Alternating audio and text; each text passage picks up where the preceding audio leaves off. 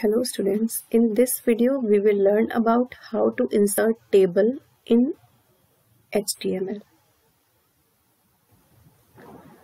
The HTML table model allows you to arrange data which is in the form of text, images, links, forms, form fields, etc.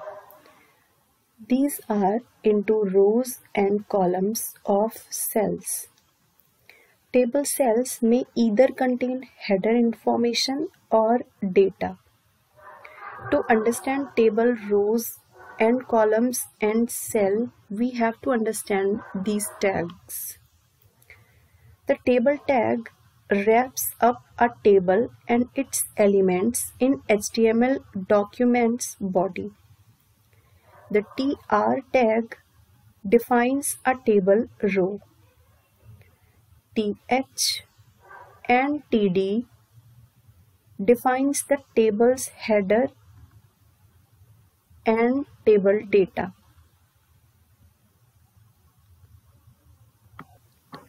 Now we will see a program to understand the working of these tags.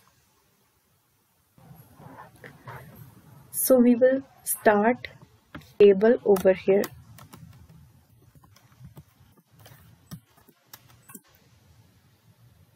Then TH. We will give the table data now. So this is the program for table in which table tag is there. This is the first row in which we have given 3 headings: SR number, student name and roll number. Now we have closed first row, then we have started second row. After that we have given data for the provided headings: SR number 123, student name Priya, roll number 1. Now we have closed second row and then we have started third row in which we have given the same SR number, student name and roll number. After it we have closed the third row.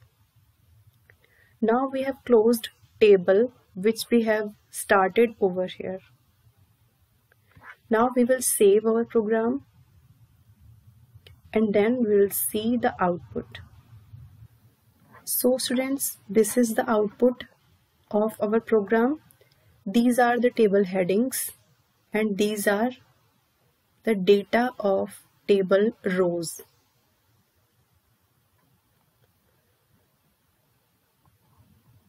Now we will see how to set the border for the table. So students, if you want to select that border style, then you have to give table and then border. This is the size which we want to use on our web page. We will save and now we will see the output. So this is the final table which we have created. You can change background of the table also by BG color. Okay students, that's all about table. Thank you.